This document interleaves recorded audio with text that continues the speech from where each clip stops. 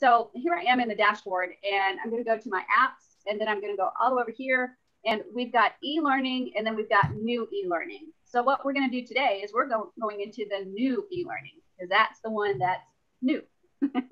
Okay, and then I also got two more courses that are live on my other platform, and I just submitted the one on the laws of attraction for review, and that's the one that's live on this e-learning. Fabulous. But I like the way it links to Cheetah. Good, good, good, good. That is fabulous. Very exciting, you guys.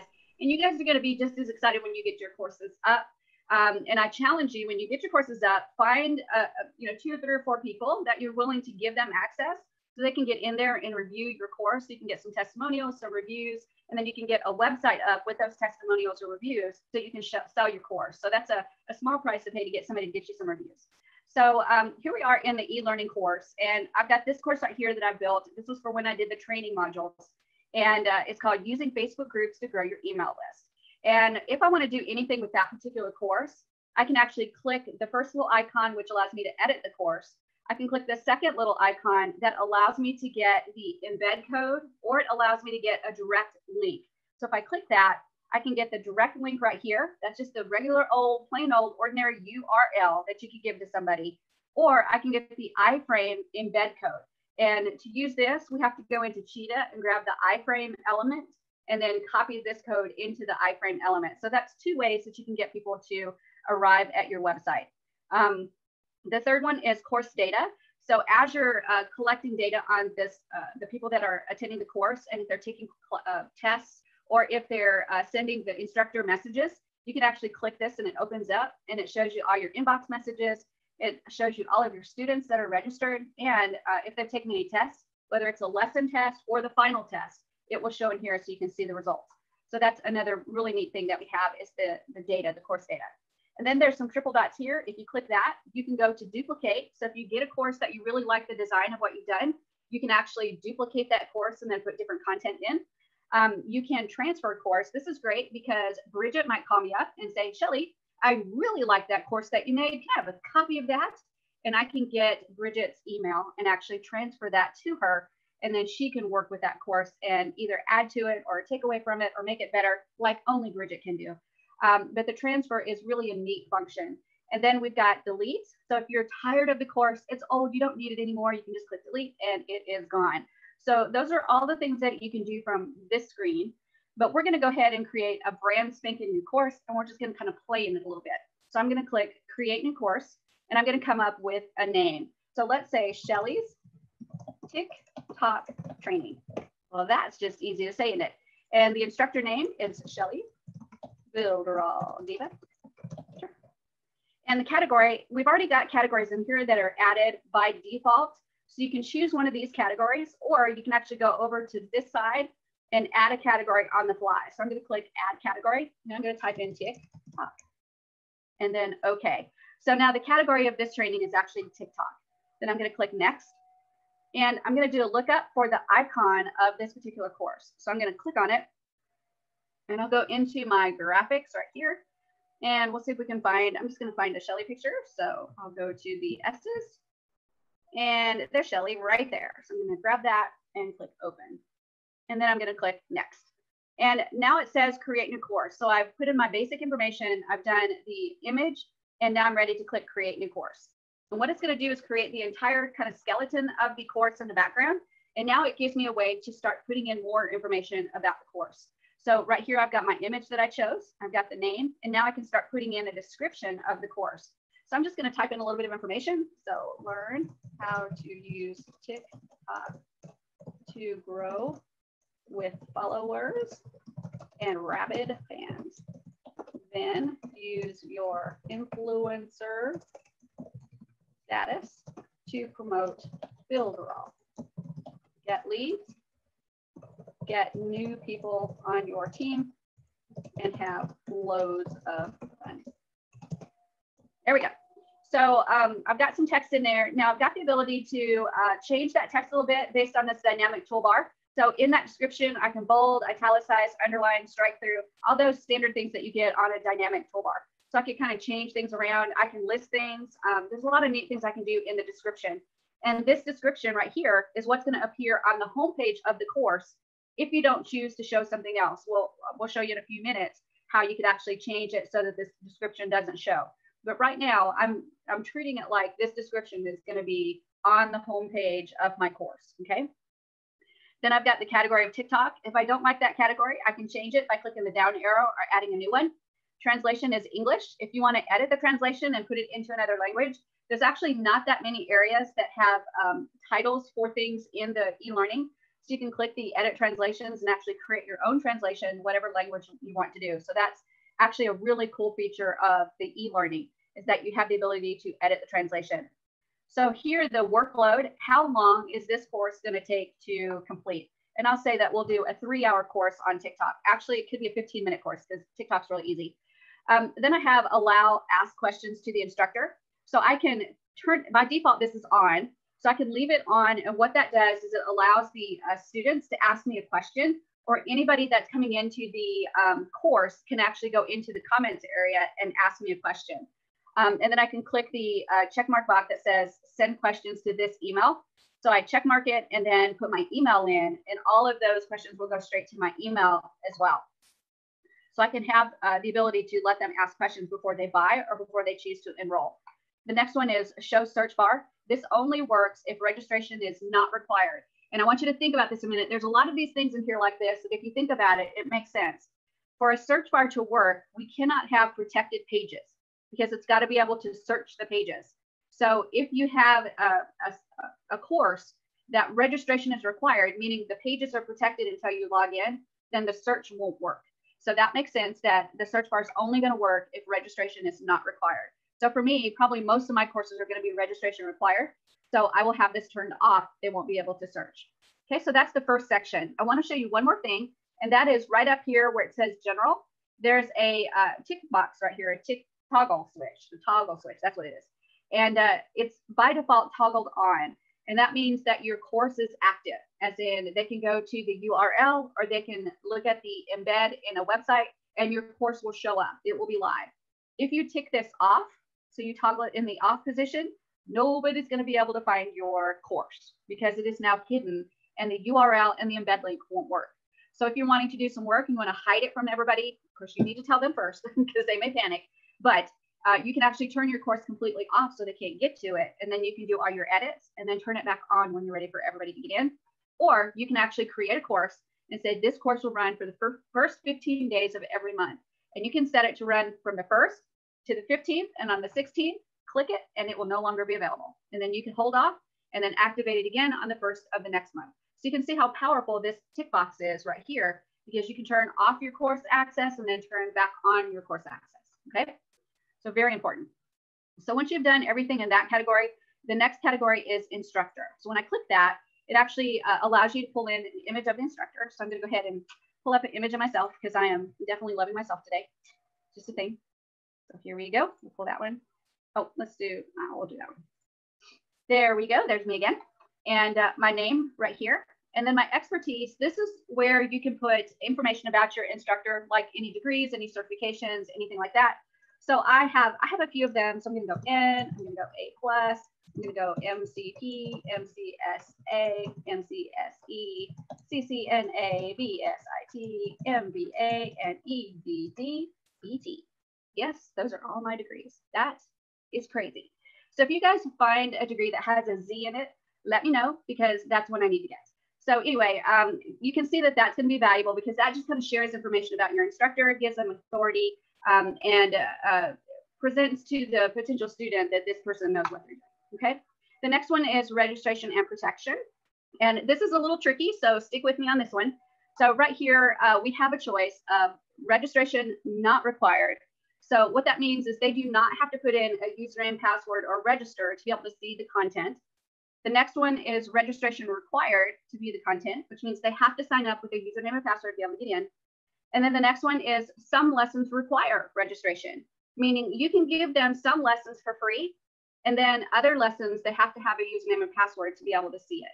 So that's actually really cool. I love that feature because now you're going to be able to send them to a course and say, I will give you the first 2 lessons for free, and you can see if you like it. And then if you like it, you can buy the rest of the course. right? So it's almost like a lead magnet that you're giving them. So that's a really, really cool feature. So I'm going to set this as registration not required so we can go and test some things and not have to register. So this one says, if registration is required, non-registered users will be able to, will only be able to see the, sorry, let me try this again. If registration is required, non-registered users will be able to see only the course description. Okay, so if they're not registered and registration is required, then the only thing that not registered people will be able to see is the course description. So right here, we've got another tick box. And by default, this is toggled off. And this is close registration. And what this means is that anybody that's coming to the course from the URL or from a web page iframe, they're not going to be able to register. You can't register on the fly if course registration is closed. But they still will be able to register through checkout once checkout's set up. So once checkout is set up and actually linked to release a course, they'll still be able to register if they pay. They just can't register on the fly to get in if you tick this box as on, okay? The next one is custom registration URL. And this is a field that you fill in if you're gonna sell your course through checkout. So what this means is when you go into checkout and set up your product, it gives you a URL for the button to be able to purchase the product. So you put that URL right here. And what that also means is if they come to your course and then they try to register, it's going to say, nope, you can't just register, you got to buy. And it will redirect them to where they can buy, okay? And then the protection settings, this is allowed domain. And this is a field that you fill in only if you want the e-learning course open in a specific domain, if you have it in an iframe. So we've talked before about being able to iframe e-learning in one of your websites. And people that, I'm going to look at your eyeballs for this one because it's a little bit hard to explain. But people that are savvy with the internet kind of know how to get around things so that they can find out what the URL is of that particular course if you iframe it. Okay, so even if you have it iframed and you have it in a protected membership area, the e-learning course is not necessarily protected. It's the page that it's iframed into. So if they go and look at the source information, they can see the URL, direct URL of the course, and they can bypass that and get right into the course. Not everybody can do that, but it is a thing that you can do. So what they're working on is setting it up so that when you iframe it into a website and you have it with a specific domain, you can say, don't open this course if this domain is not involved. So that way it locks it down to that domain. So it only opens when you're using that domain.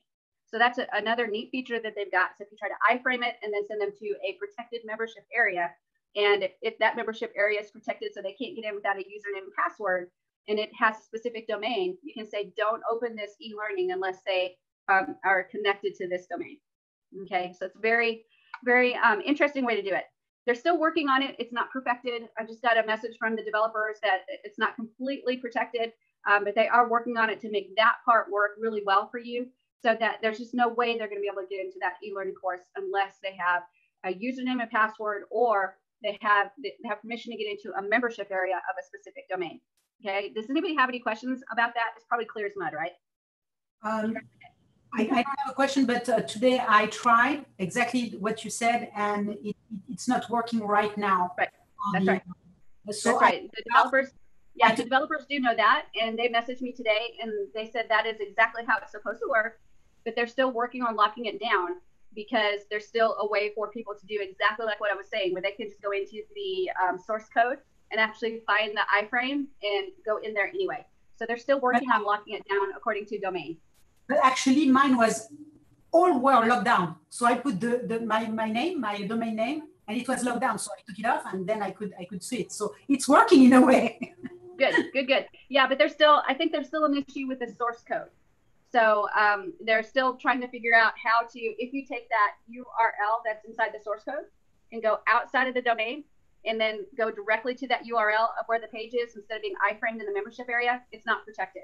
So they're still working on making sure if you sneak it or if you sneak into it, you still can't get in.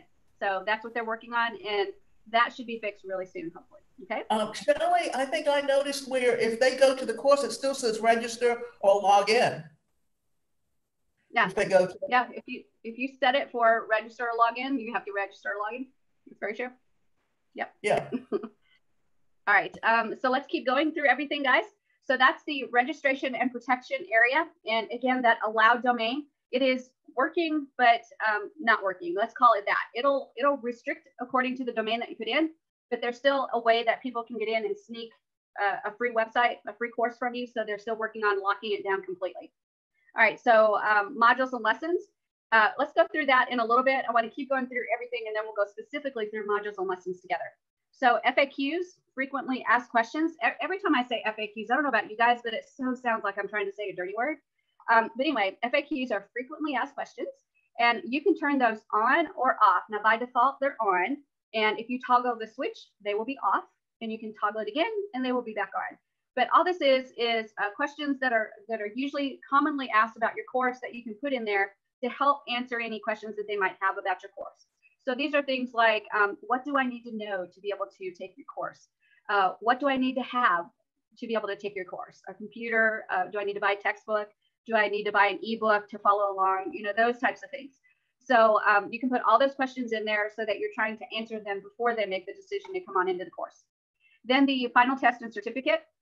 This is actually fabulous. You can set it up so that before they can finish the e-learning course, they have to pass a final test. That means everything that they just learned, you're going to test them over all of it. And the result score can be one of two things. It can be a percentage of the right answers. So that's usually very commonly used, right? You got 95% right, you got 45% wrong.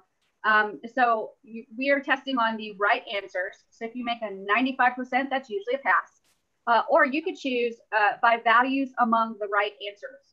So this one's a really interesting one, and it's a challenge if you haven't used it before. But you can give each question on your test a value.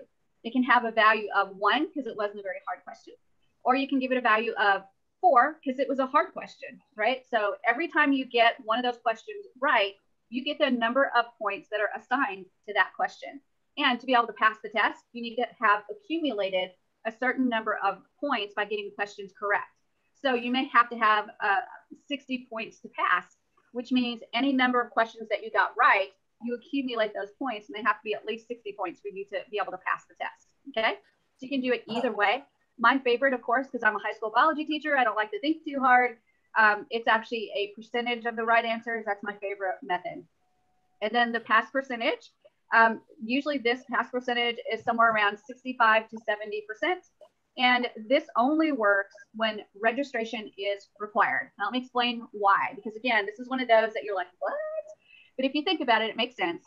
In order to track the percentage and make sure that they've taken this test, they've taken that test, and now they're taking the final test, in order to track all that by student, we need to have them registered. If they're not registered, we can't track them and we cannot give them a score. So it makes sense that this only works when registration in the course is required. And then there's questions right here. So I can add a question. So I click it. And there's 3 different types of questions. There's the short answer, which is like a paragraph type answer. Then you've got true or false, or yes or no, and then multiple choice. So you can choose any one of those 3 question types. And then you type in the question text. And then the answer, you can give them a tip. So for example, the question might be something like, what color is the sky? Question mark. And you can put the answer is blue. And then the tip is it starts with a B and ends with blue. And then the question value, and if you remember, we talked about that a few minutes ago. Some questions are very easy, so you might give them a value of 1. Some questions are very hard, so you might give them a value of 4, 5, 10, whatever you want. And so you put the number value there, and then you click Add Question. Question, Chip? Can you mix up the types of questions? Or do they all have to be the same style? Nope. If I click Add Question again, I can now do a true false and put my question there, click the correct answer, give them a tip, give them a value, and then click Add Question. So you can mix up the questions all throughout the test. And is it case sensitive? That I don't know. That I don't know. I usually do short answer, and at the end of each module, that I've got a question for them so that they can reinforce what they've learned during that module. Good. Now, I haven't seen yet, and this is a question that I still have to answer for myself. The short answer questions typically have to have eyes on the answer to be able to give it the score. So I don't know if the instructor can go in and actually give the correct number of points for the answer. That's one I still have to test. But you can imagine if you ask a paragraph type question, there's a lot of opportunity to get an answer right or wrong. And usually when I would ask a paragraph type question, I would be looking for things, very specific things in the answer. So if they had 3 out of the 4 things I was looking for, I might give them 3 out of 4 points for that question. So I still haven't looked to see. The way I do it is I just want to use it to reinforce what that module was about. So it was for them to go back and make sure they understood it and how they could take what they learned and apply it to the, like the laws of attraction. How are you going to apply it using meditation or doing a to-do list or doing a gratitude journal? Right. And remember though that right here, what we're doing is the final test. So this is the final test before they get their certificate. So you want proof that they're knowledgeable about the entire course, not just one module or one lesson. Okay. Yeah, but what it is it's an accumulated thing. That's exactly right. So then the next setting is the certificate setting. And this is like the cherry on top. I love this because we can actually choose the certificate and we've got several different colors we can choose from. So we've got kind of a blue, gray, green, purpley, red, and yellow. Of course, I love the blue, so that's what I'm going to choose. And what's cool about the certificate is that once you complete the course and you get a passing score and you get your certificate, it tells you, it puts your name on there and then it puts your passing percentage and then it gives you a QR code. And that QR code is actually a score verifier. So you can actually scan that QR code and it will take you to a website that actually verifies that that's the score that you made to be able to pass that class. So I thought that was really neat that we have a verification tool right on our certificates, which is really cool. All right, so any of these questions that you create, like this one right here, I can go in and edit at any time. And if I just don't like it, I can delete it as well. So lots of power right here, just in the final test and certificate area. Then I've got the lookup area. And this is interesting because this is where you start getting to decide what you want your course to look like. So the first one is the theme. And I can click this green button that says open course with the theme editor. And that's going to open up my course. And let me move my little bar over here so hopefully I can see better. And what we have is on the right hand side, we have default settings for what we want our course to look like for our student. Now, the student will have the ability, we can allow them the ability to change this if they want to. But for me, I want to set a default setting with the way I want it to look. So I can go down here and I can change some of the color themes from blue to pink to yellow, whatever I want for the theme.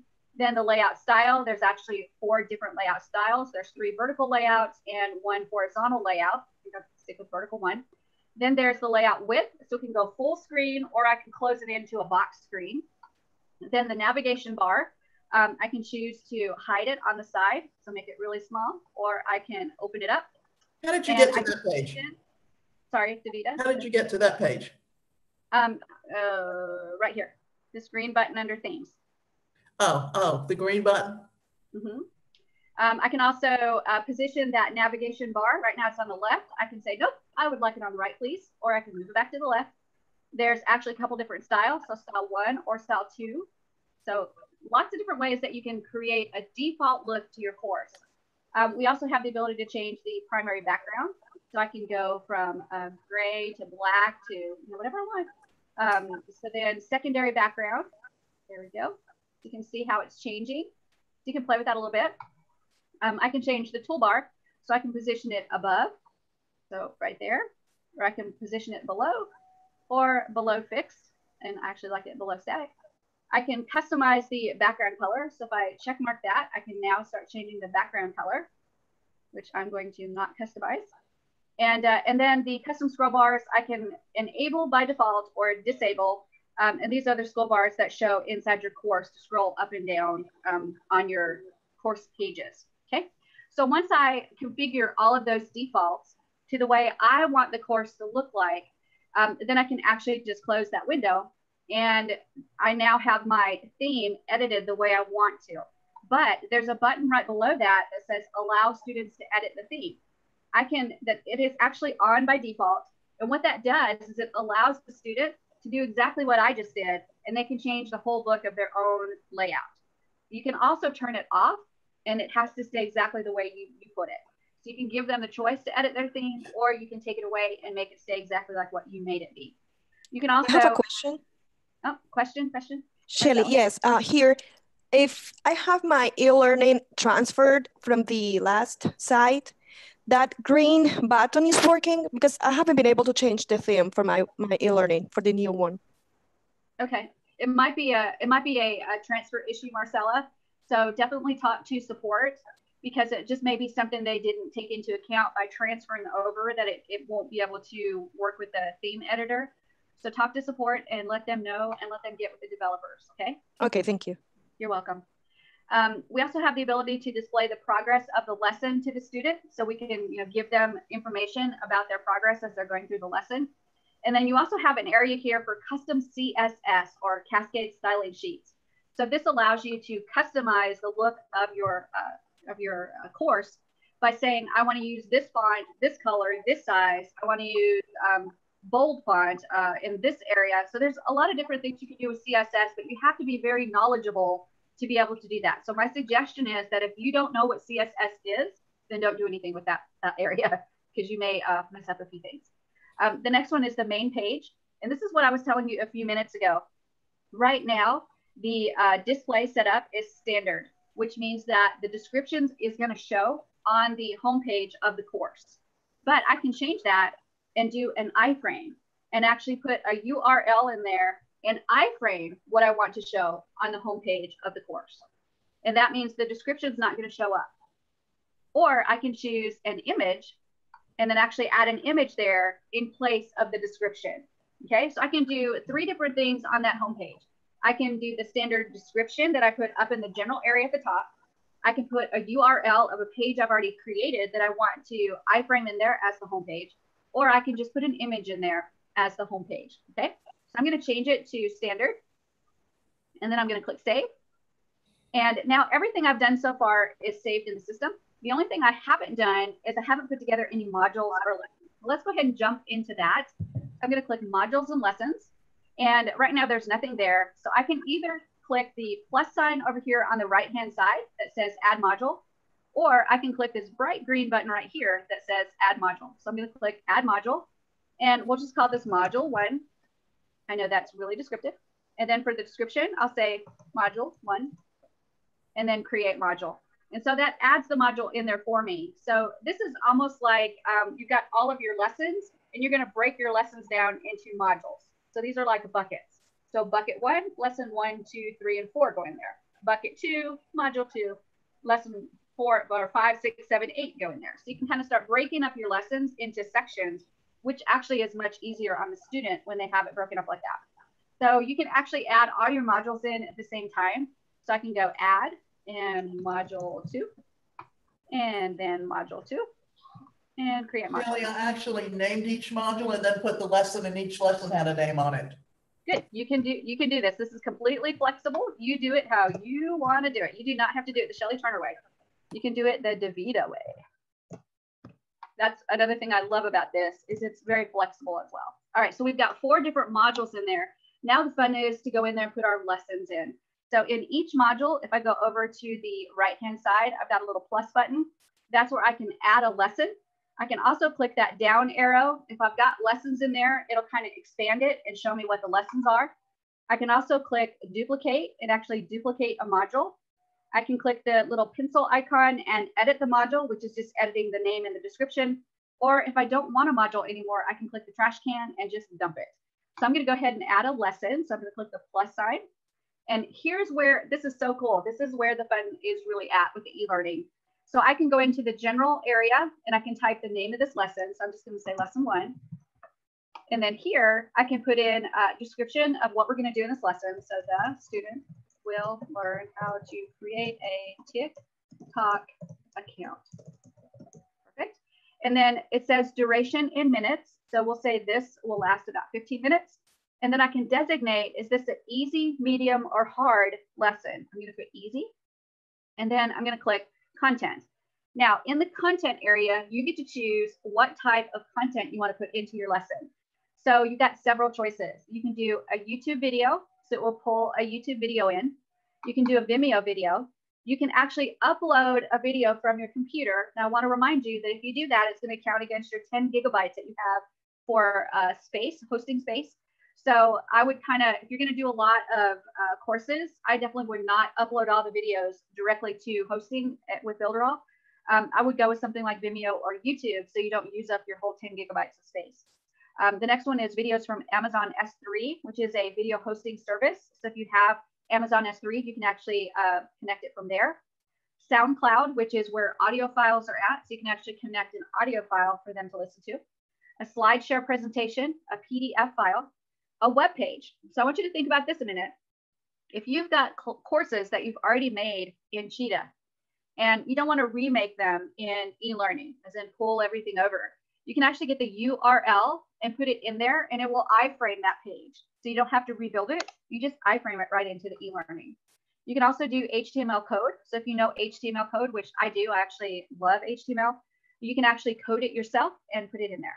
You can also add an image for the lesson, or you can have just text for the lesson. So let's go ahead and do a YouTube video, and then we'll go grab a quick YouTube link. So let me see if I can find a good YouTube video.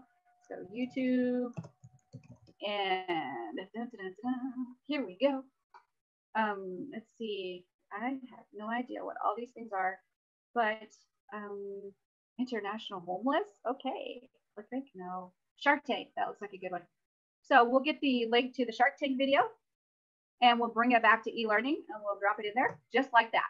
And then I'm gonna not create lesson yet. I want to show you a couple more things before I create it. The next thing I have is drip. And that's not going to show until I edit the lesson.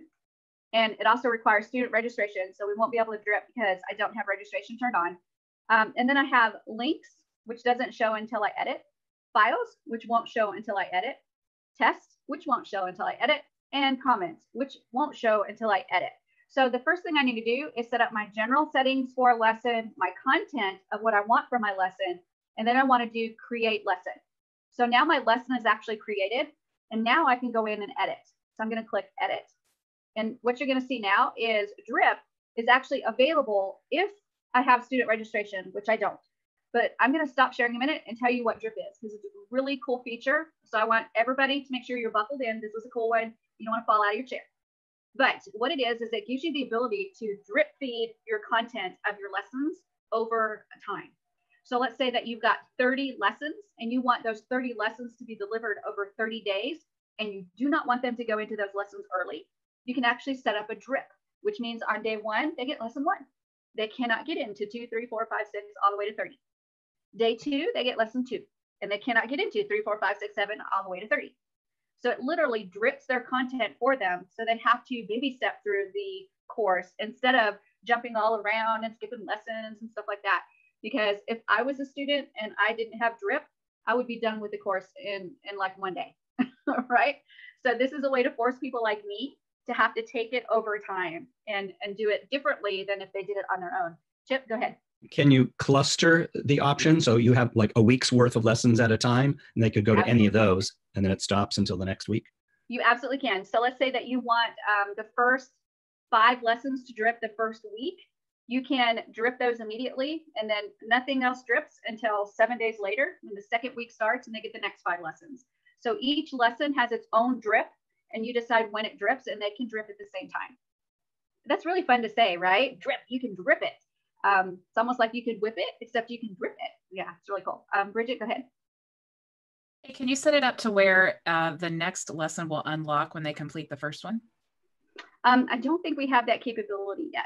Okay. I don't think we have that yet. We have the test for the lessons. We'll go over that in a minute, but we can't restrict it so that they have to make this before they can go to the next lesson. Not yet, but that's in the list. Okay. Okay. Chris, go ahead. This is not about I was just looking at some of the comments here. There's 2 questions in the comments. One, before we get too far away from where we are, Ariana wanted to see if we could see a sample of putting a website in, how that. Oh yeah, absolutely. Yes. And then the other question while you're doing that, you may have already answered, I had to step away. Can you make your own custom design certificate and upload that? You can't yet. We're looking at having that capability later, but right now there's only a choice of about 4 or 5 different color designs, but no different designs that you can upload that are specific to you. So those are good questions. Right. Other questions? I saw another hand somewhere. Sharon. Sharon's flagging me down. Sorry, I'm on the couch relaxing. Shelly, I was looking at this. I like to do text and then like images too within the text, like to kind of I guess display something or explain something. Is that possible yet? It's either going to be text or it's going to be you can pull in a website. So you could actually choose to create it like on a sheet of a web page and then bring that URL in, and then it can be whatever you want it to be. Gotcha. Okay. Okay. Any other questions, you guys? Caro, and then I'll get Preston. Okay, I tried the certificate. You know, I tried it, and on my side, it didn't take into account the date. The date is 1970.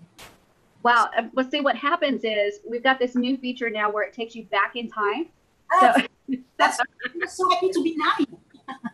Okay, so so I wanted to say, yeah, definitely message that in the Trello board for me, Caro, so that we can get the developers to track that down. Okay. I already did, but I wanted if it was on my side or if it was just a bug. I haven't seen it, but I haven't seen every single corner, nook and cranny yet. So that's definitely one that take a screenshot of what you got and get it on that Trello board for us, and we'll see if we can get the developers to jump on it. Okay. Yeah, I did it. All right, thank you. Preston, go ahead. Yeah, maybe I'm jumping ahead. Can you have more than one course in here? I mean, I would like to set up a learning center and have a bunch of courses in there, and then just purchase the whole learning center on a monthly basis. Yeah, how many do you want, Preston? 2? I've got about 100. 20? 100? You can do it. You can have 200 if you want. You are so special that I'm giving you permission to have 200 courses if you want to. Wow. Yeah, you can. I You're mean, unlimited. They only have to register for the learning center. They don't have to register and buy each course. Well, they will have to, you'll probably have to do it very creatively. You may have to do that as a membership area instead of e-learning, which is very doable, right? So they can buy once through checkout, get access to the membership area, and that membership area has access to all the e-learning courses. So it's very doable. But you can actually do that. And the only limitation actually is the amount of space that you have. You have 10 gigabytes of space. So if you can do 100 courses or 200 courses and keep the content that you're putting on Builderall servers 10 gigabytes or less, then you're golden. And you should be able to do that. Okay, thank you. You're welcome. Any other questions, you guys? All right, let's take a look at what it's like to iframe a web page, because this is actually really cool. And this is what I think it was Sharon was asking about. So Sharon, are you buckled in? Because this is actually a cool feature. So let me share my screen. And we'll go to the general and content. We'll go to content. And on the content type, I'm going to go web page. And on the page URL, I'm going to pull in one of my other websites. So I'm going to say http://socialmediaexplosion.com. So this is actually a sales page, right? It's not even a class page, a lesson page. It's just a sales page. And I'm going to go ahead and save the changes and then do my big save, because big save is my friend. And then I'm going to get the embed code, and we'll take a look at what this looks like. So I'm going to copy the URL, and then we'll go in here and paste it. And let's take a look at what it looks like. So this is actually what my course looks like right now, which is really, really cool already, right? I've got my picture here. I've got my name. I've got the course name right here. I've got all this different information here. If I go to module 1, I've got lesson 1. And when I click to load it, it should load the URL. It may be a little bit behind, so let's see if we can load it again. Go load again, load. It's thinking about it. Let me do a www. That might be the problem.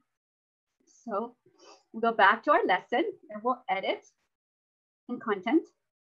And I'll go www. And we'll see if that makes a difference. So save changes and then save again. And then we'll go back to the course and reload. And this actually worked yesterday.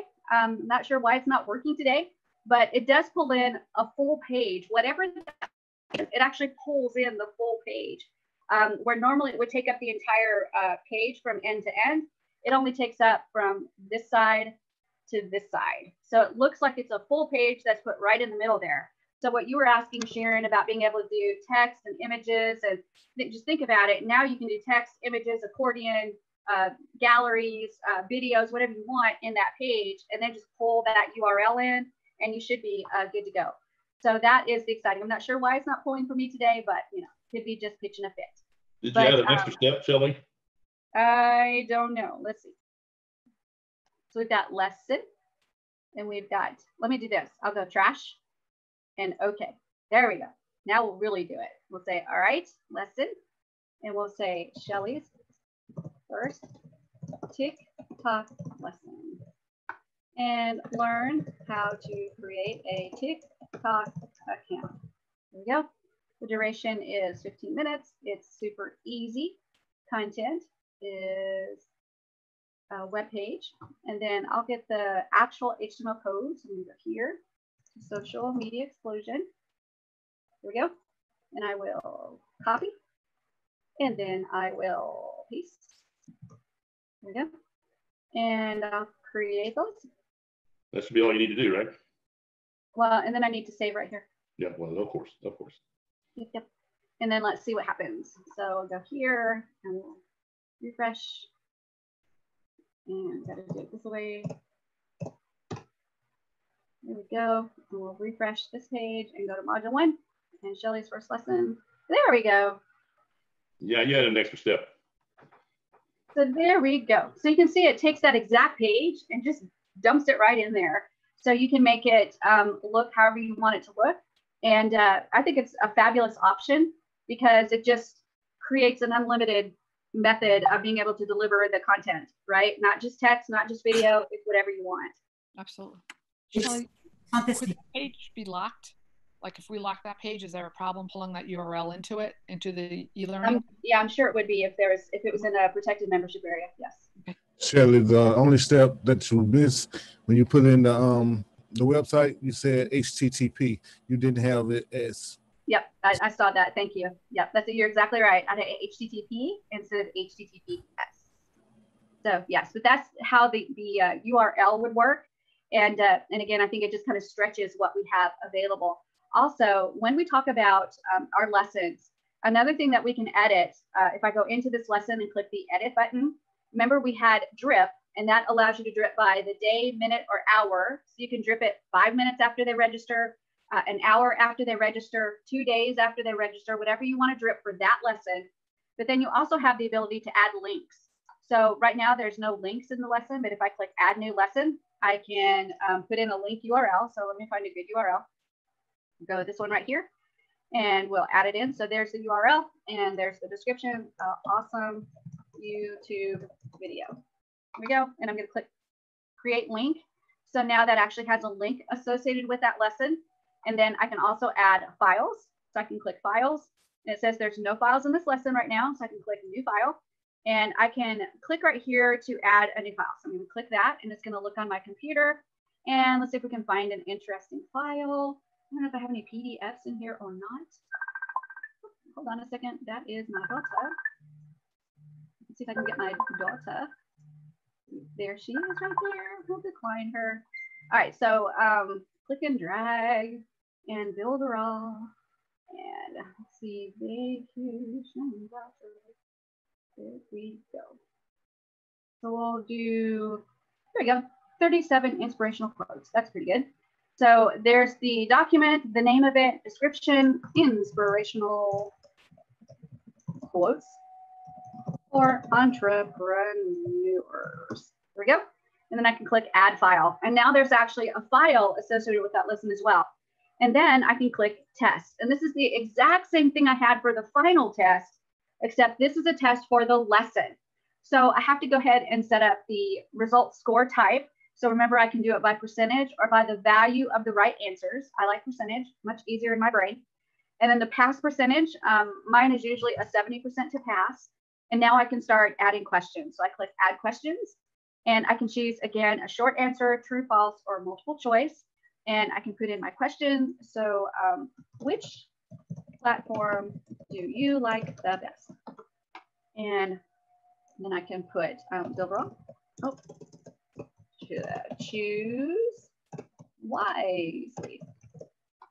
And so the question value is 1. And let's see, add a variant. So here we go. and I'm going to say Builderall.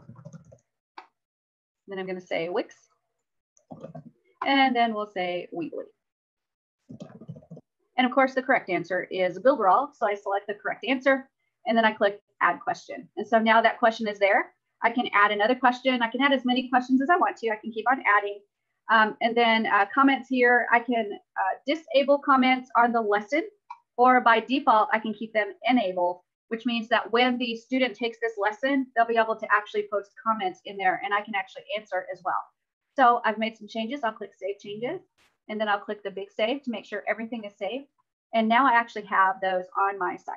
So I can click this again and refresh. And let's see if they show up. So down at the bottom, let's see if I can move this out of the way. Got to refresh. Refresh. So here we are, the URL. And if you'll notice, I've got a file right here. I've got links right here. I've got comments right here, so the student can actually make comments and send it. And then I can go back to the content right here. So those are all the places that you can look for that additional content to go into your lessons. Okay. Any questions about that, you guys? Chip, go ahead. Is this testing stuff available in the modules or only the tests and at the end? Only available in the lessons and a final test. Okay. No testing at the modules. Linda, go ahead. Yes, hi Shelley. So when a student makes a comment, if that's open, is that just between the instructor and the student, or anyone that's involved in that session for the class? I believe it's just between the student and the instructor. Hi. Hello. Yes, go ahead, Carol.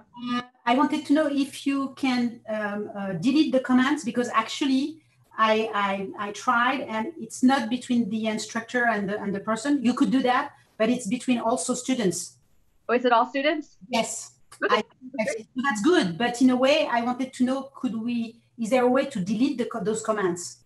Yeah, let's take a look right here on share our screen, and we'll go back to eLearning, and we'll go to the lesson settings. So I'm going to click on the edit lesson and comments right here, and I can disable comments. And then I can click save, and then the big save. And now if I go back to my course and I refresh, you can see that I don't have comments there anymore. Okay, so that's for disabling the comments. But let's say if I have one student that is very nice, the other one is not nice, and he puts bad comments, I cannot take those comments out, right? Nope. Okay, good. Thank you. You're welcome. Kelly, I have a question. Okay, who was that? Sabrina, go ahead. That was Sabrina. Can you go back and look? So I created a course for my employee, and she comes to me and says, I've completed my course, and maybe that's part of the raise she's going to get, for example. Is there a way for me to go look to see what she's completed? Yeah, if you go to the right here into eLearning, and then let's see, let me think of it.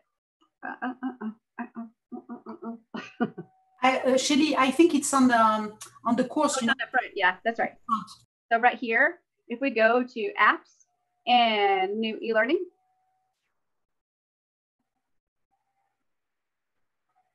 and right here is where you'd look at it in the course data. So when you click that, it's going to pull up any messages that they send you, your student list if you've got registered students, and then any test results. And that's one thing you want to make sure that if they're doing this to be able to get a raise, then you want to make sure that they have a test that they have to take and pass. So you'll actually see the results here. Right, thank you. Okay. What else you got? Chris? Yes, Sanjay asked if they can download materials. Like you put a PDF up there, or that you want them to download some stuff? Yeah, absolutely. Let's take a look at that, because I added those files. So let's take a look at what happens when we access those files. So if I click here, there's a file right there. So I click on that. There's that file. So if I click on it, it's going to actually download it right onto my computer. Okay. So any files that I add in there, if they click on those files, they are downloadable files, and they will download to their computer. Okay. John asked, can we see how the payment option works? John, that's the only thing that I'm going to actually skip tonight, and it's because the payment option going through the super checkout is not actually ready yet. They're really close. Like that close. I was hoping maybe we'd get it today, but it's not quite ready. Exactly, Chris. It's painfully close. So as soon as they get it, I'll actually shoot a training video on it. All the other training videos are up on YouTube already, and we'll just throw that one into the mix, and we'll make sure that you can get access to that to be able to get the training on how to set it up for purchasing through the super checkout. So that one's actually really cool. Any other questions before I show you a couple more things? Preston. When you're setting up the email for comments or questions from the students, can that be any email, or does it have to be one that's registered in Builderall? It could be any email.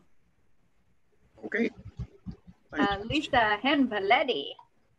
Hi there. Thank you for doing this. My question is about the size of the font. Yes, I wear glasses and I need them. And I couldn't find where, when you wrote in the description of the module or the description of the lesson, it seems to automatically show up in a size font that I can't figure out how to adjust. And I didn't know if you knew how to do that. You know, I don't know where to adjust that. I don't know if we have that capability. Let me take a real quick look. So in the, right here, in the general information, so we've got right here, we've got different size fonts for like heading 1, 2, 3, 4, all the way to 7. And then a paragraph font, but the paragraph font is pretty much defined. We don't have the ability to change the size. So if you did want it to be bigger, you'd have to highlight it and then change it to like a heading 7, or let's see, heading 6. That's really small. Heading 5. So you see, as we're getting bigger, it actually gets a little bit bigger. So that's really the only control I see, is just being able to change the type of font it is, but we don't have the ability to change it to 14 or 13 or 12 or 11.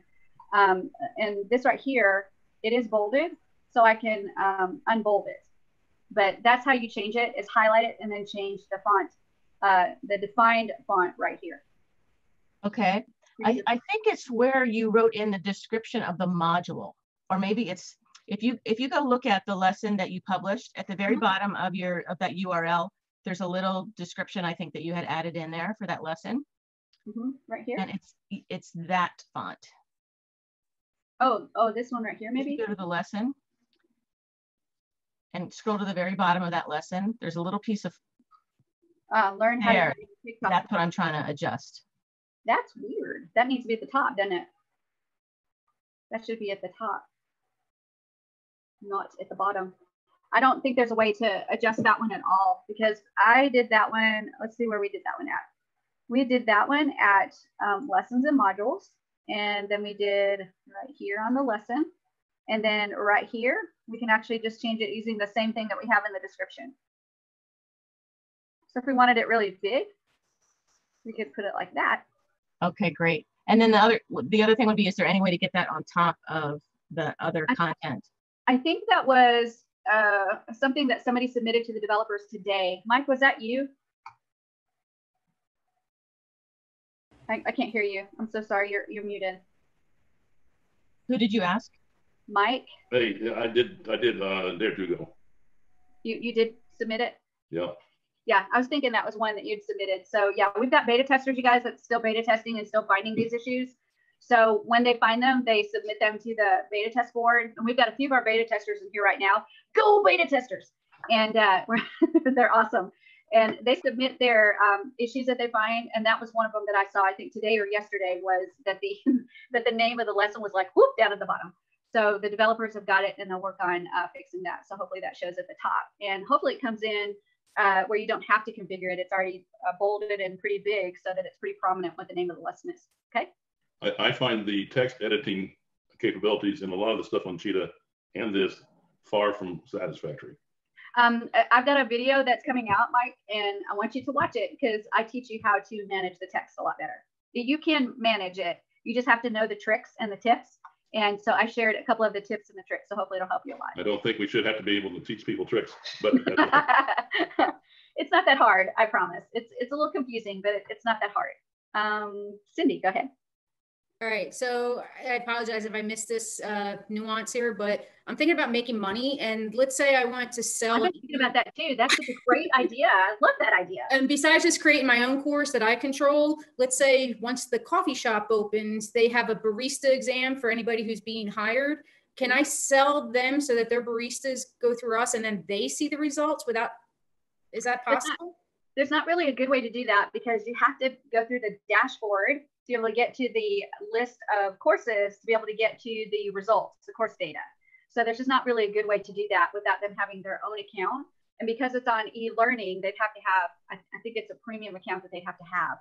So the other way you can do it is you can just give them a report periodically. So maybe once a month or once a week, however they want it done, you can actually do a screen print of that screen to tell them what else happened. Okay, thank you. You're welcome. That's a good question. Ariana. Hi, Shelly. Great job. Yes. I have a question because this might be another video course that you have to create for, okay, once we're done with the e-learning course, now there's two things. You want students to go through a free course, right? So how do they enter as, free with the sign up, that whole procedure? And then the second is if it's a paid course.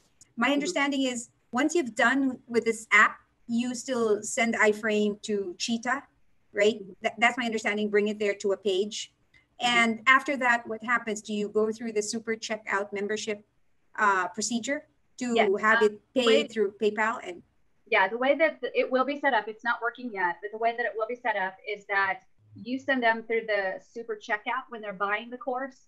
And when you are setting up that product, you say, if they buy this product, release this e-learning area. That's what we had in the old e-learning.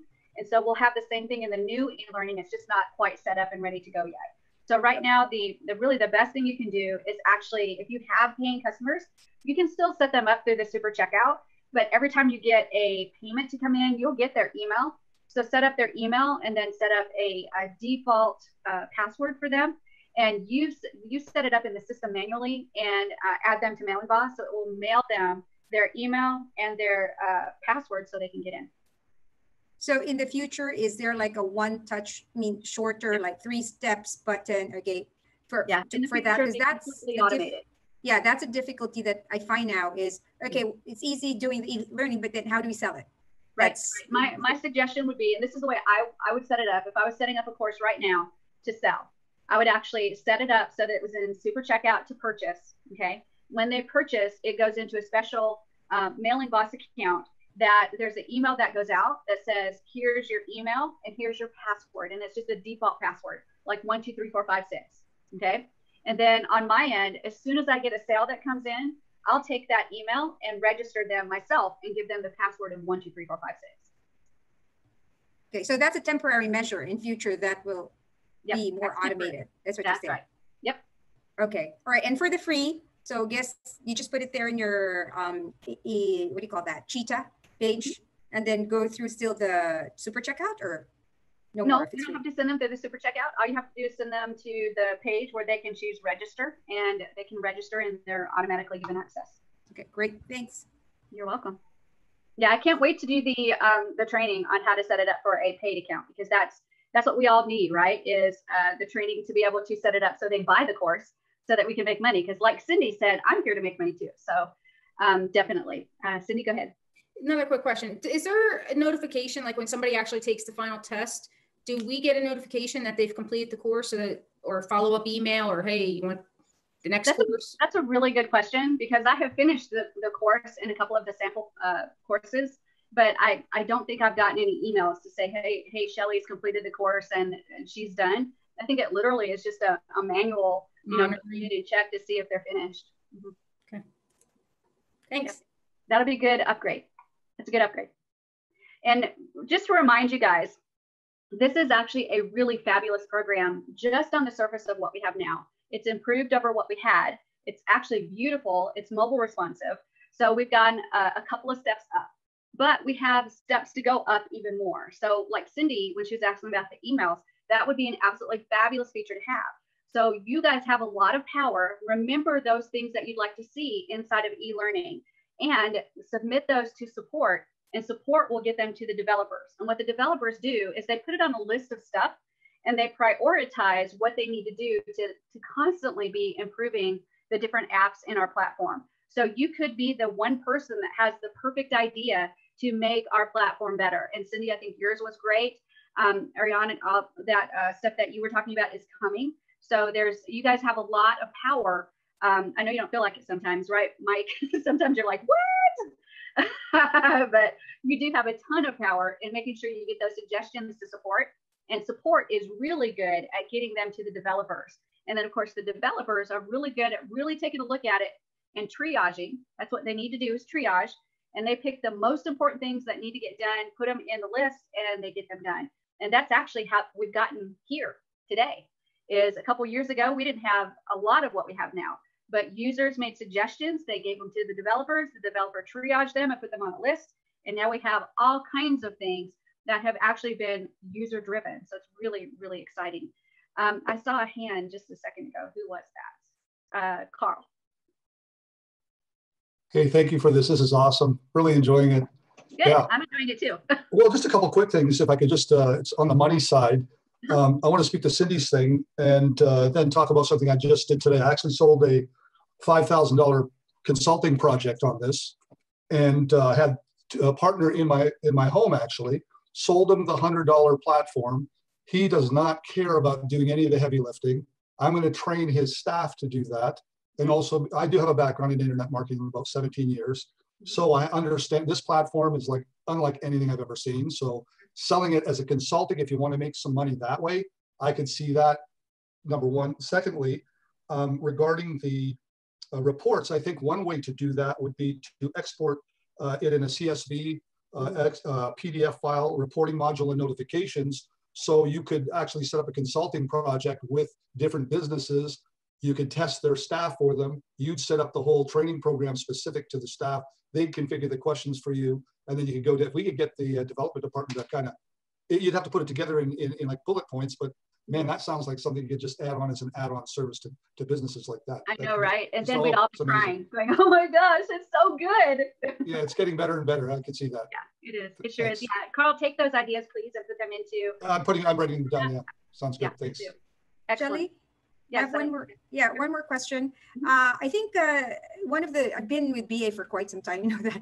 And one of the struggles really is when you do the project and you're all alone, like you get so stumped and you almost like give up. Like, what's the next step? So I'm wondering if there are people here like doing their courses, if there's a class that all these people have on a project, taking on a project, and they kind of meet because they have a project at hand and work to, resolve the issues that they're having. I think there's 36 people in this Zoom right now, and just brainstorm, hey, I did this or something for 2 minutes, 3 minutes. So what are you facing? I think that's a better team collaboration, because I love your lectures, but the thing is when we get down to it and do it, then you get stumped. I don't know about the other people here, like what? Yeah, I get that all the time where I have people go, I saw you do it, Shelley. I saw you do it.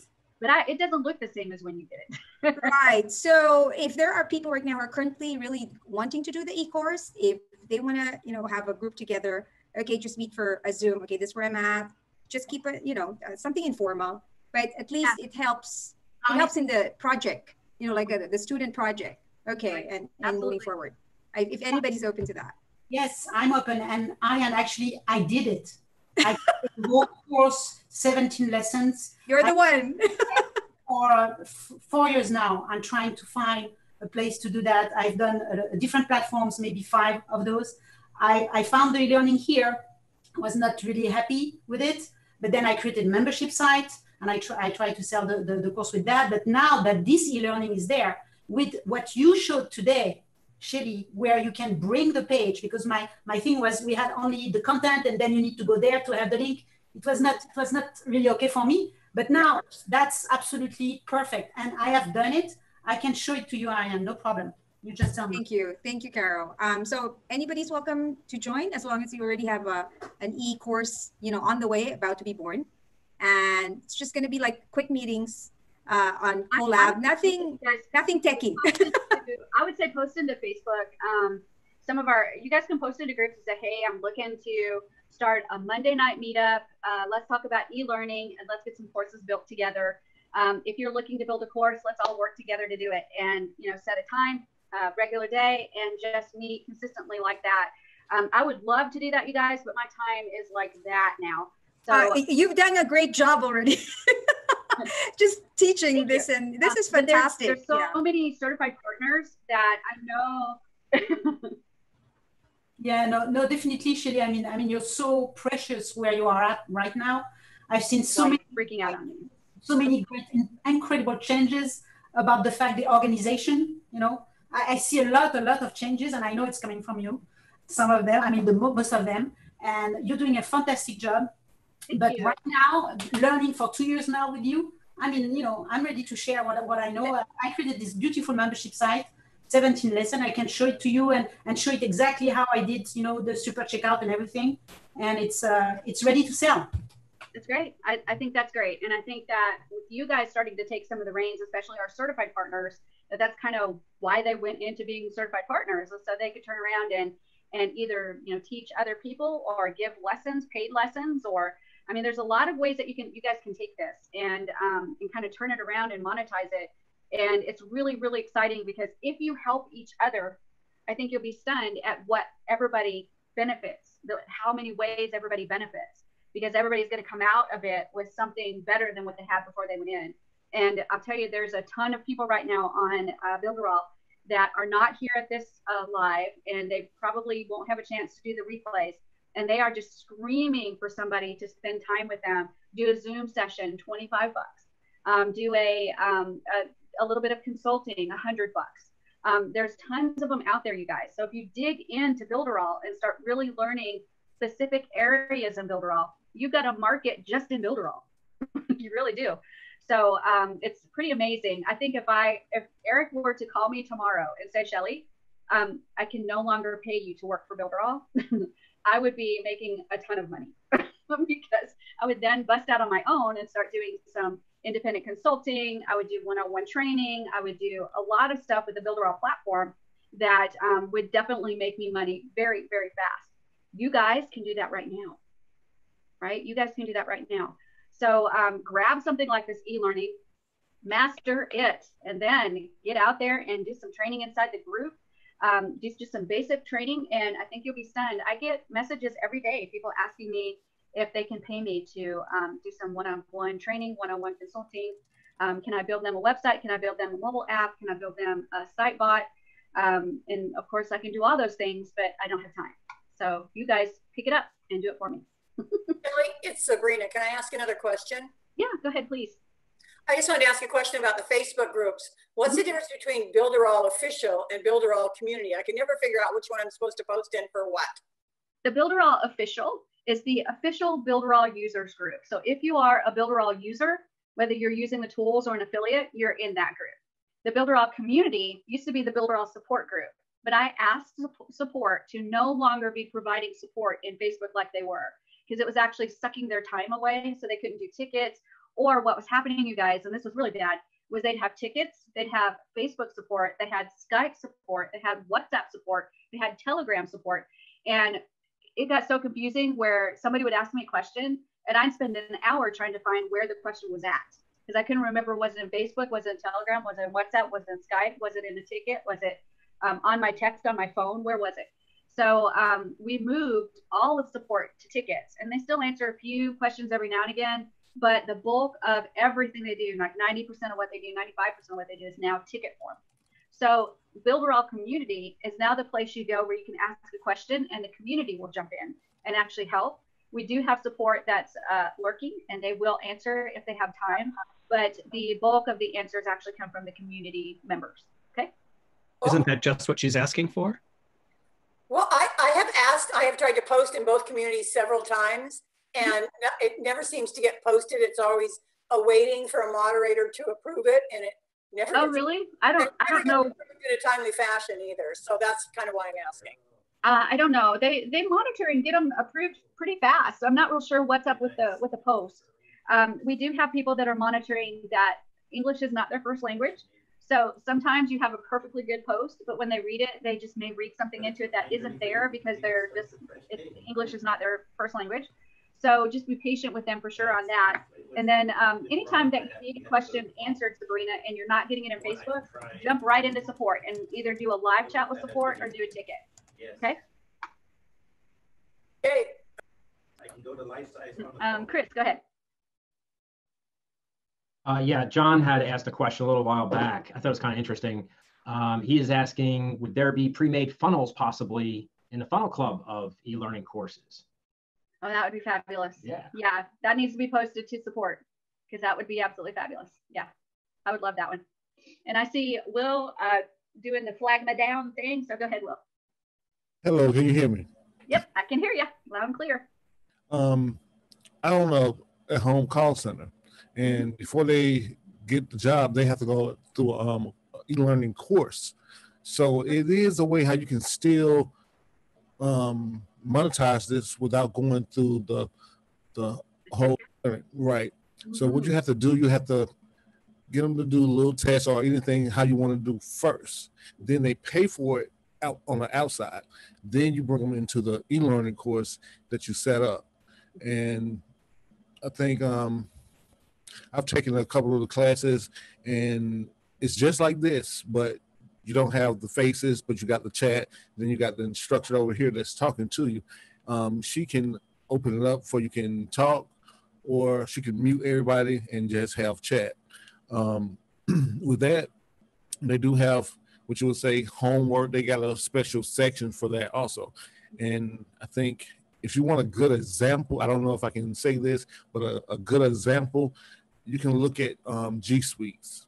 That's what the last one that they just switched over to is going over to G Suites. That's where they do all their e-learning courses at. Cool. Now remember too, guys, that there's outside things that you can add into e-learning to kind of beef it up. So when Will was talking about a chat thing, remember that when you can pull in a web page, anything you put on that page is going to be pulled in. So if you attach a Facebook Messenger bot to that page, you can actually, that's integrated into your e-learning. There's actually a way to pull in Skype. So if you have Skype and want to use that as like an automated messaging system for your students, you can actually embed a Skype window in there and they can actually type their question. It goes straight to you, like in a live chat environment. So there's a lot of ways that you can create this as a very interactive way of engaging with your students beyond just that asynchronous environment, right? Typically, when we think about e-learning courses like this, they're asynchronous, meaning you're not online at the same time. But if you integrate things like the Skype chat or something like Facebook Messenger, it starts to become more synchronous because now they're on at the same time that you're on and you can live chat with them. You can also embed YouTube videos. So if you want to do live YouTube videos into one of your lessons, you can do that. There's a code you can get that if you have a YouTube channel and you've enabled live streaming, you can actually get that code and embed it into a web page, and then that web page into e-learning, and now you've got a live e-learning lesson. So you have to really kind of think outside of the confines of e-learning a little bit and think about what can you do on that web page now that you can pull in to that e-learning to make it different, more dynamic rather than very static. And when you start thinking outside of the box a little bit, you realize how big that e-learning really is now. It really is great. Any other questions, you guys? Will, go ahead. Will's flagging me down again. Okay. Zoom is just one of the things that you can do also. I think you can have like 100 people in one room and you can just flag them off where only you can be seen, or whenever they want to talk, they will come up. I think it's $14.99. You can have 100 people in one room, and with this one, I always forget the code to get in this room. But now Zoom, I can just go in, join meeting, and find Tuesday night's meeting, and hit that and go straight. In the courses that I've taken, is you just go hit a button, go to class, and it pulls up the class. Yep, absolutely. And that could be as easily, Willie, as putting a button on each of the pages that says, go to a live classroom or something like that, and it takes them into the Zoom link. So yeah, again, think outside of the box, you guys, and think outside of that asynchronous environment and start thinking about how now, with being able to pull a web page in, can you make it more dynamic? Can you make it less static, more dynamic, and make it as a an interactive, engaging environment where you can actually talk back and forth to your students in real time? It is very exciting what you can do. Preston, I think, had a question. Is that right? Yeah, Shelley, thank you. Is there a way to integrate other hosting services instead of Vimeo or YouTube?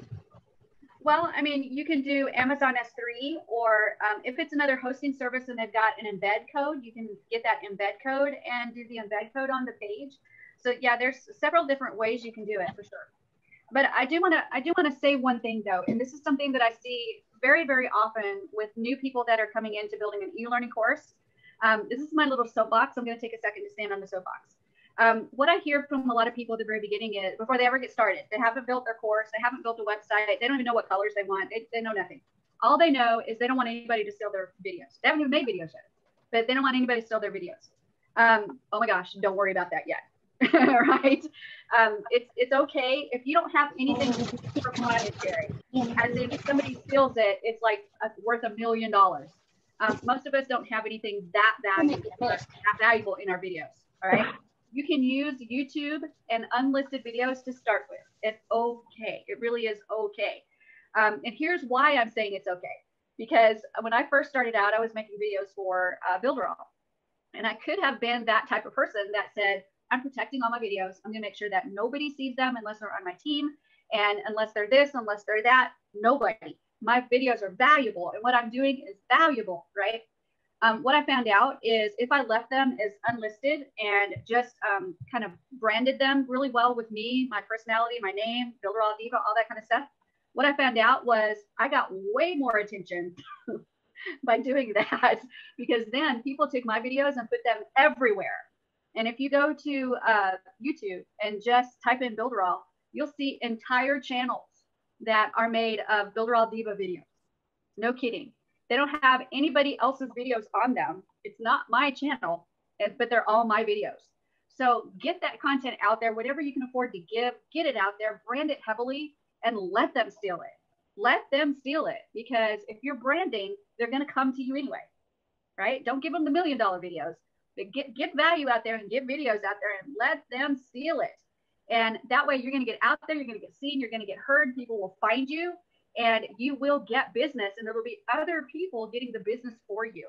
So what I think the soapbox part is, don't stress about people stealing your videos, because what we all have is good stuff, no doubt about it. But do we have $1 million proprietary videos that are just, if somebody steals it, the world's going to end because it's cured of cancer? No. So figure out what videos you can afford to let go out there to roam the internet and find homes, and brand them heavily with your company name or your website or your brand or whatever it is, and let the internet do the work for you. I don't think that I would be here in front of you today if I had been stingy with those videos. Honestly, I was shooting hundreds of videos and just let them go out. And I'm here today, I think, because of that. Will, go ahead. Well, she's telling just right, because I've heard about Builderall from another affiliate, but he was using her videos, and I didn't join up under him. I came to Shelly and looked up her videos to see if it's something I like, and I came up under Shelly, not him. So put your own face on it. If you're gonna do it, put your own face on it. Yeah, and just get it out there, and don't worry. It's so funny. The actual point is that new people worry so much before they've done anything, but they'll steal my videos, I'm like, oh my gosh, build your website first, build your course first, decide what you're going to sell your course for, shoot the videos first, right? Do something first. And then if you've got this, $1 million course that then doesn't need to be on YouTube as unlisted, then you can start thinking about another way to do your videos. But get started first, right? Get somewhere first, because you're not going to produce $100,000 videos right off the bat. You're going to ramp up there. And while you're ramping up there, you want to put that information out there and let people take it. Let people put your name and face all over the place. Let them do it. Figure out what you want to give away and let them do it. Because I'm testimonial right here. Amen. I'm one that I definitely have succeeded, because everybody stole those videos, and I was happy that they did. I also was very okay with people. I told people all the time, yeah, if you want my videos, just take them. And I'd even tell people, if you want my videos, just take my video and reshoot it with your voice in it. But I still had it branded enough to me that even if they overdubbed it with their voice, it was still my little Builderall Diva image that they'd see, and little things in there that was me. So y'all, I couldn't lose. And it was absolutely fabulous. So, you know, listen to me now and hear me later. It's okay if they take your stuff. It really is. Chip, go ahead. Great stuff tonight. Can I ask my mystery affiliate ID question now? Yeah. Well, wait, give me 2 more things I want to show. Okay. Two more things I want to show. All right. So now that I'm off my soapbox, I'm back to under 5 feet tall. I'm going to go ahead and show you how to embed the e-learning into a web page. So if you want to do a membership area. So let's go ahead and take a real quick look at that so you can see how that's done. So I'm going to go to the top here where it says get embed code. And I'm going to copy the iframe right here. Okay, so I just click this little copy button and it copies for me. And now I'm going to go over and I'm going to open up Cheetah. And we'll just do a test web page. So I'll open this up and then I'll go to right here. Looks like it's as good as any. And this one looks like it's as good as any. And we'll open up the editor and I need to add a panel. So I'll add a panel. So I'll add a blank panel right there. And then I'll delete this text because I don't need it. And now all I'm going to do is I'm going to go to add and then elements. And I'll go over here to iframe. When I open up iframe, I'll click and drag that bad boy over. Now I have this little box right here and I'm going to click on it to activate the settings. I'll go to general settings and right here where it says embed doc, I'm going to go ahead and put my cursor in there and paste that HTML code that I got and click apply. And so I've got this box and it looks kind of wonky because it's not open all the way. So I can choose to drag it open or I can click full width and it will actually go the full width of what I have available. And then all I have to do is make it taller. So are you seeing now that I can actually show my entire page here? Right, so make it taller and taller and then line it up with the bottom of the panel and Shazam. And so now I've got that particular page embedded. Now I can make it go full width if I want to, or I can uncheck full width and I can make it just the width of the visible area, just like this. I can take it and drag it like that. And now you can see that I can just put it within those guidelines and then make the panel taller, like that. And then click and drag it, just like this, within the guidelines, just like this. And now I've put that page, it's technically embedded in the web page for me. And then I click save and publish. And now we can actually preview that page. So it was the font page. So I'll go back to my page listings and we'll take a look at what it looks like. So I'm going to go to the web page and refresh. And that's what it looks like right now. It looks a little bit different because it's a little bit closed in, but we still have the menu. It's just actually a pop-out menu right here. So I still have everything there exactly like I did when I went straight to the course. It just looks a little bit different because I've kept it within the guidelines instead of going to the full width. And I can still access the modules and the lessons. So there's my lesson, right? There's my files. There we go. There's my links. There we go. And if I go back to that page and edit, I can actually now, we'll take it and go full width. So let me click it again and we'll go general settings and full width, just like that. I'm going to save it. We're going to take a look at how that looks different. So there we go. I saved it. And then we'll go here and refresh and refresh. There we go. And now it's full width, which means now I get that full menu on the left-hand side. And I can scroll down, get a look at the entire page. I can go module, the lesson. There's the lesson right there. There's my files and my links. So you can see now I have the ability to embed this into a web page. And then I also have the ability, once I embed it, to actually put it into a membership area. So there's a lot of things that we can do here to kind of manipulate what we have inside of Builderall to lock it down with the membership area or lock it down with user registration on the e-learning itself. Eventually we'll have the ability to connect it to checkout so they can go through checkout to release either the membership area or release the e-learning. So there's lots and lots of stuff that we can do, you guys. It's just a matter of kind of playing with it and seeing what you want to do with it. Okay, Linda, go ahead. So if you were to put this inside like a restricted member area, then will we not have like the additional restrictions on the course? Because then would it make the course for like a double opt-in or? Yeah, if you want to do the into a restricted area, then you want to set it up so that registration is not required. so that they can access the complete course and it's not required. Just remember that if you have registration not required, then there's other things that you can't do, like you can't have the final test and stuff like that. So you just have to kind of think about what you're doing and what it limits you as far as the e-learning capabilities. Okay. All right, any other questions? Will, go ahead. I need to get Will the airplane thingies, right? I think it's in the dark. You can't really see me. I know. I won't leave my bell. If you go full width, how does that transfer over when you go to mobile? It's going to, full width means it's going to look at the width, the amount of width that you have, and adjust based on the width. So for mobile, it should be completely responsive. All right. It is. It is. I believe it is great. Yeah, it is really good. I've looked at it on mobile and tablet, and I've been actually really, really excited that the e-learning is now mobile responsive. Okay. Very good. All right. Thank you. You're welcome. Any other questions, you guys?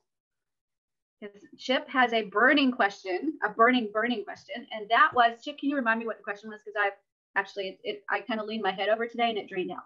Yep, I have like 20 leads that seem to be connected to a funnel with someone else's affiliate ID, 1142124. And I've just put that in the chat. So is that you, someone out there in watching today land? If so, let's get in touch and figure out what this is. It's not me, but let me see if I can grab an affiliate link. Here we go, Builderall. I'm gonna go, let me share my screen and I'll show you what I'm doing. Let's see, where are you guys at? Here we go, share my screen. And then I'll go incognito. And we'll go builderall.com. All right, so we'll make sure that's gonna pull up. Fabulous. And now I'm gonna go question mark AID equals 1142124. Is that correct? Yes. All right. So we'll see what that does. So I'm going to start a free trial. And my name is Shelly. And my email is Shelly at builderalltest.com. Copy that so I can log in. And then password is asecret2020 and asecret2020. And I accept and register. And let's see what it says. All right, it says upgrade now. I don't want to upgrade now. So I'm going to say thank you. And home and go to dashboard.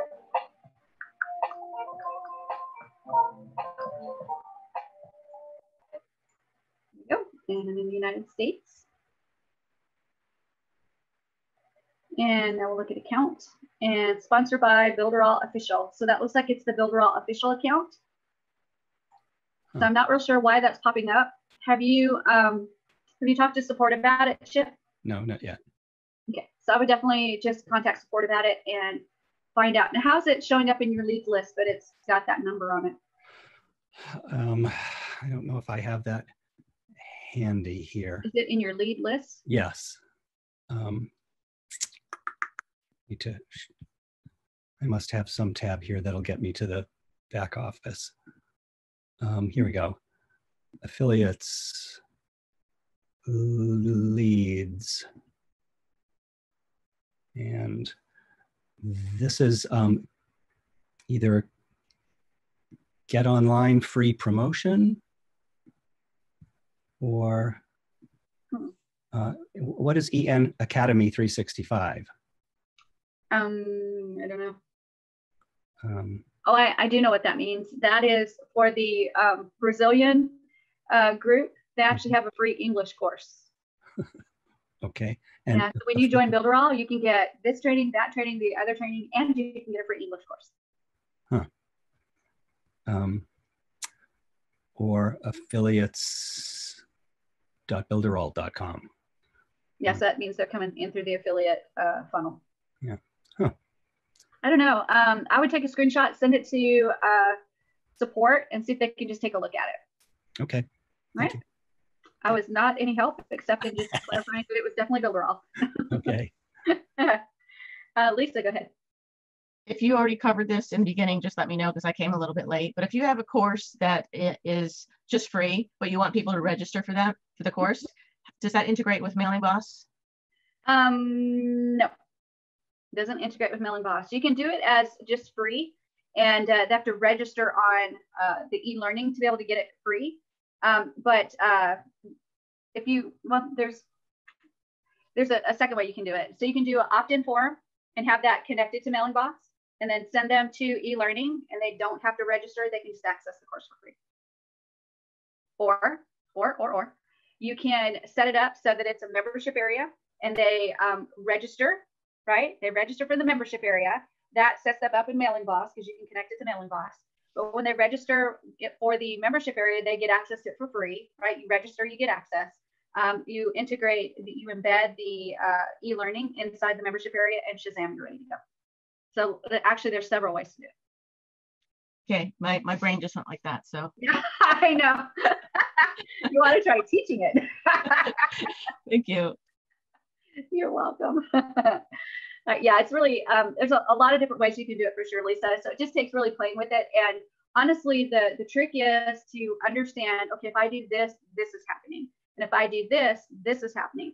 Once you start getting a clear picture of what is happening, right, you can start kind of melding them together to do these things that we just talked about. Okay. All right. Anything else, guys? I know Chris is like, you bored me out, Shelley. Go ahead, Carol. Yes, not a question, but a comment that I wanted to share with everybody.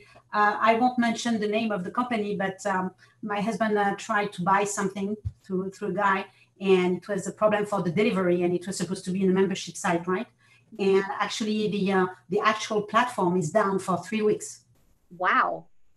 Wow. There you go. So actually now is talking to them about, guess what? Builderall, right? So wow. I know that I've been with Builderall with Gerard maybe 2.5 years, and we've seen the debut. The ups and the downs. Exactly. But I mean, I dreamt about something like this, and Eric built it. Really, this is it. So yeah. It took me 2 years, and I did the certification with you and Gerard as well. But it took me 2 years to learn it all and create what I call a web presence. Mm-hmm. So it's not just a website. We started with one website, and then we said, okay, we need to add that and that.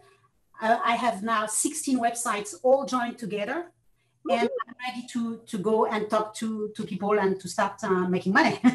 But so it was a very tiring experience for me because I lost my mother. Meanwhile, I mean, very tough. But in the end, what his name? Eric said, if you know how to use Builderall, all the tools, you're going to be able to have an idea and put it there. And you know what? This is exactly what is happening to us. So I'm very, very, very happy. And I know it's not perfect. There is some things, but really it's like small stuff. Right. You're exactly right, Carol. And I've been with you for the 2.5 years. I think I'm just a little bit older in Builderall than you are. And so we've been there for quite some time now, watching it go from where it was a couple years ago to where it is now, and knowing that it's going to be even better. And I can't even imagine what it'll be in 2 years, honestly. We've come so far. But you've got the tools, you've got the ability to do amazing things. If you have not hit that point where Caro's at, where you just kind of start coming up with ideas, all it's going to take is digging in and really trying to learn the system and learn one thing at a time. So if e-learning is your thing, plow into learning the e-learning. And then the excitement, you guys, is when you do have it, you can then stretch to those things that you didn't even think it could do. There was just no way you thought it could ever do that. And now between Cheetah and e-learning and whatever else we can integrate into it, wow, all of a sudden now you can do things that other platforms can't do, can't touch what Builderall can do, and you can look like you're a pro. So it's really, really exciting what we have in our hands. I am still not sure exactly what I did in my life to deserve something as good as Builderall for sure, but I count my lucky stars every single day because this platform is amazing, no doubt about it. Chip, question, comment?